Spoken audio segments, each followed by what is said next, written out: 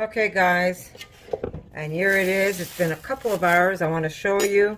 I had to put in a plastic bag because my cream cheese was already drying up on top. I was getting a skin which I didn't like, so I gave it a good mix. But I want to show you. It really doesn't take long if you want to have fast cream cheese. And I'm going to show you the texture. Look at the texture of that cream cheese, guys. And this was so easy and so fast to make. And look at that. Talk about perfect texture for this cream cheese. Just remember that when you I covered it with paper because I wanted it to firm up quickly. Then I put it in a plastic bag so it wouldn't dry up so fast. But look how beautiful. Some delicious cream cheese, and basically with stuff that you have at home. Blueberry jam, and I'm gonna have to make Erica try it also, but I want to try it first. My Lord. You would never know there's potatoes in there. Just so good. Really, really good. And the next recipe I'm going to show you guys, I have to make, as you could tell, it's almost all gone. All the jars I made are gone. So I'm gonna have to make some more blueberry jam for my daughter. But look how beautiful, and look at that texture.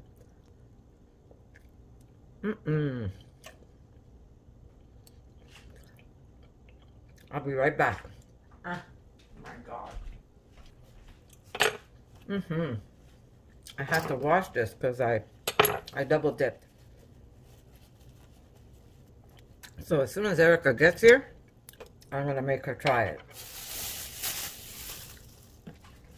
Not sure if she wants to eat it off of this.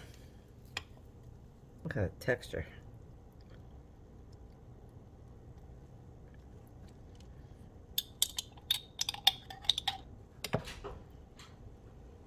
Erica, do you want it off the naan bread or do you want it on crackers? Crackers. You want to get them?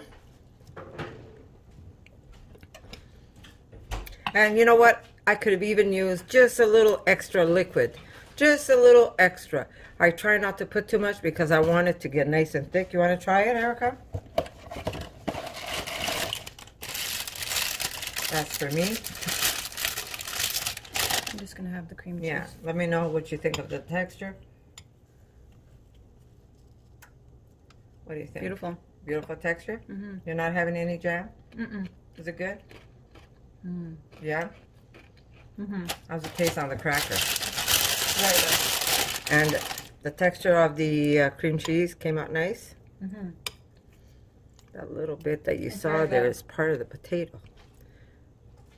There you go. How beautiful. So there you go. If you give this a try, come back. Let me know what you think. And I'm going to say I love you. And I'm going to see you in my next video. Remember, always put love and compassion in your meal. And it's always going to be delicious.